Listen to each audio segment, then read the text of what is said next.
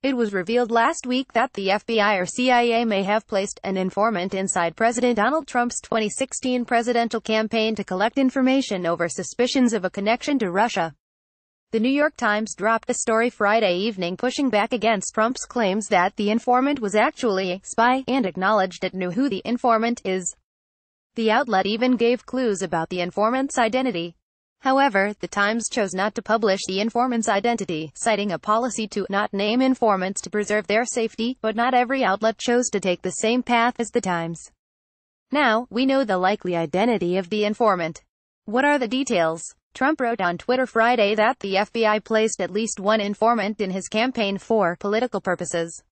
The Times alleges that is an incorrect assessment, reporting instead that the FBI placed the informant in Trump's campaign to talk to campaign aides George Papadopoulos and Carter Page over their alleged Russia contacts. Congressional Republicans have sought the identity of the informant, but FBI Director Christopher Wray told them Wednesday, "The day that we can't protect human sources is the day the American people start becoming less safe." Still, the Times published several details about the informant. They described him as an American academic who teaches in Britain, and reported he is well known in Washington circles, having served in previous Republican administrations and as a source of information for the CIA.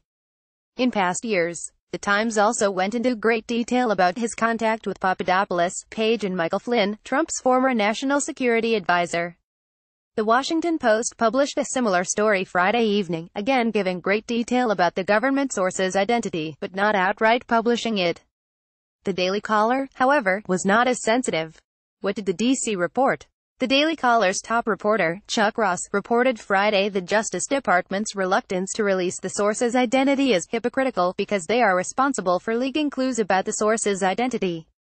His report also gave credence to details in the Times' latest report.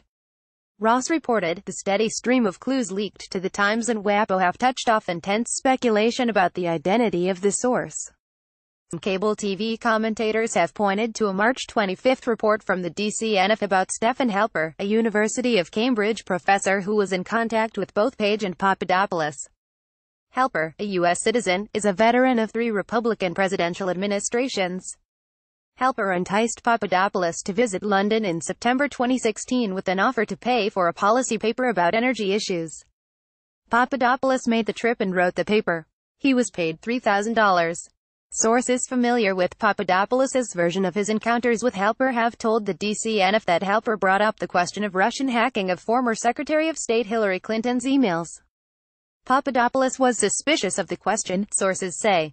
Halper, the Daily Caller News Foundation reported, has extensive ties to the CIA and MI6, the United Kingdom's Foreign Intelligence Service. Ross's sources would not confirm or deny that Halper was the source, but confirmed his name has popped up in some capacity in the Russia matter.